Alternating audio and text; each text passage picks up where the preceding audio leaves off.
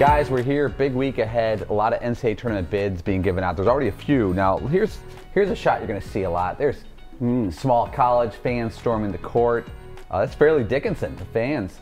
They're getting the NCAA bid after winning their semifinal game. Semifinal game. How do you win a bid to the NCAA tournament, automatic bid? Fairleigh Dickinson, your Knights, Dan, became the first team to punch its ticket for the 2023 tournament, and they did it without winning their conference tournament. Merrimack, here's the big game, Merrimack versus Fairleigh Dickinson. The #1 seed going into the conference tournament is in the midst of its 4-year reclassification process from Division II to Division I, and is therefore, thus and so, ineligible for the NCAA tournament. So they won the conference. They won the conference tournament even. They were allowed to play in the conference tournament, but that game ended up becoming an exhibition. It's a banner you get because you won the NEC, the conference, but you're not allowed. So the Fairleigh Dickinson St. Francis game, where you saw that became the conference title game. And this game, which was after that one, became nothing but the title. You don't get an NCAA tournament bid. So Fairleigh Dickinson should only be fairly excited about their accomplishment. Not bad. Okay, I'm going to give that to you. Oh man, you're lenient early. I know, I'm trying to be nice. Very lenient. Trying to be nice. The NEC situation is similar to happened with the A-Sun tournament, which you love. Bellarmine.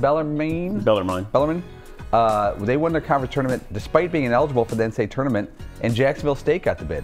We got to wipe this thing off. Well, but wait, didn't they win a game prior to the game that would have put them in the title game? So why are they allowing them play for the title? Why not two teams that have a chance to play in the tournament? That clears it up. So I know what you're saying. Yeah, fair. Fairleigh Dickinson. We're not anti-Fairleigh Dickinson.